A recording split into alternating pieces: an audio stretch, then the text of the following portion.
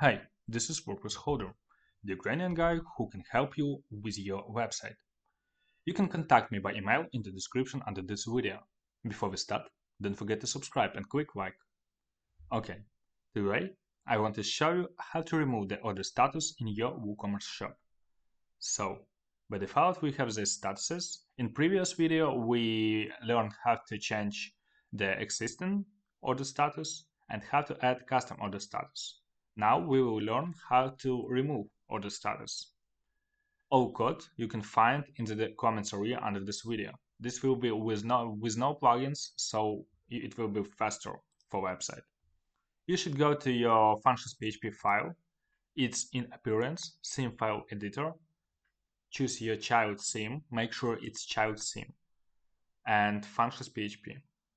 You can access this file by hosting, by FTP, by file manager, doesn't matter. So click enter at the bottom and just paste the code, which will be in the comments under this video. Okay, we edit. After this code will be this all possible statuses for WooCommerce: pending, processing, on hold, etc.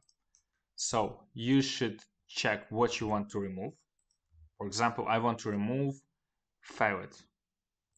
Okay, and replace this with the order status you want to remove.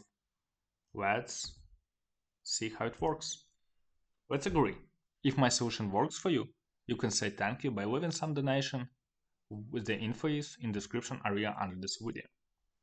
Okay, let's refresh this page. Refresh. And failed should be not here. Great. We just deleted failed orders. With all the 3 custom codes which we learned in previous videos, you can create absolutely totally your own order statuses, delete existing, and make changes you want. I really hope my video helped you. You subscribe, like. Have a good day. Thank you.